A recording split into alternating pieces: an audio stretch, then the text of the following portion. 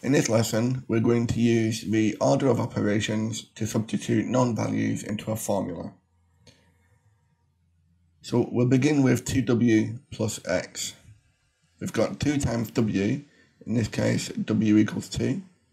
2 times 2 is 4, and 4 plus x, 4 plus 3 is going to be 7.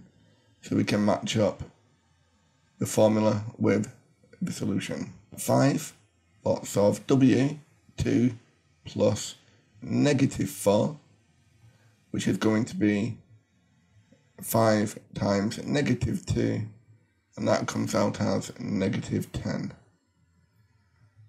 Now we're going to evaluate the indices first, which is going to be 2 times negative 4 squared minus the 3.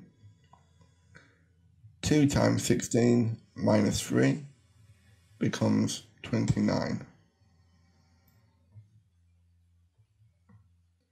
Now we've got w, which is 2, minus 3 times x, 3 times 3, which is 2 minus 9, negative 7.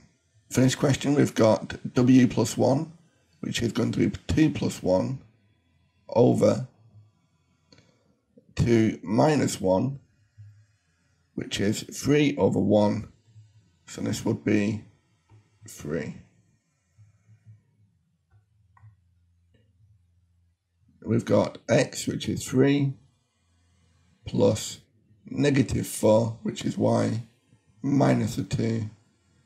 3 plus negative 4 becomes 3, take away 4, take away the 2, minus 1, take away 2 is minus 3.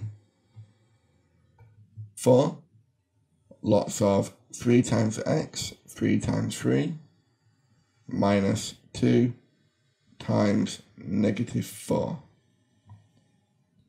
4, lots of 9 minus negative 8. 4 times 17, positive 17, which is 68. 3 times 3 plus negative 4 over w, which is 2. 9 minus 4 over 2 is 5, divided by 2 is 2.5. Thank you for watching. I hope you found that useful, and check out the link in the description